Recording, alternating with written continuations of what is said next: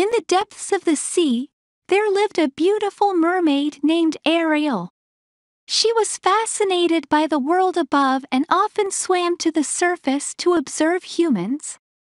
One day, she saved a handsome prince from drowning and fell in love with him. Determined to be with the prince, Ariel made a deal with the sea witch Ursula, who agreed to turn her into a human in exchange for her voice. The only catch was that if the prince did not fall in love with Ariel and kiss her within 3 days, she would turn back into a mermaid and become Ursula's prisoner forever.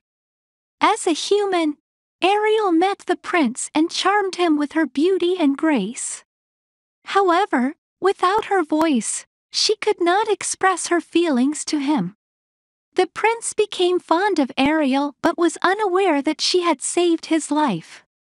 On the 3rd day, Ursula conjured up a storm and caused the prince's ship to sink. Ariel saved him and brought him to shore, but when he woke up, he did not recognize her as the one who saved him.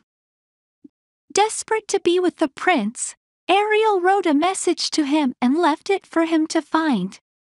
The prince discovered the message and realized that Ariel was the one who saved him.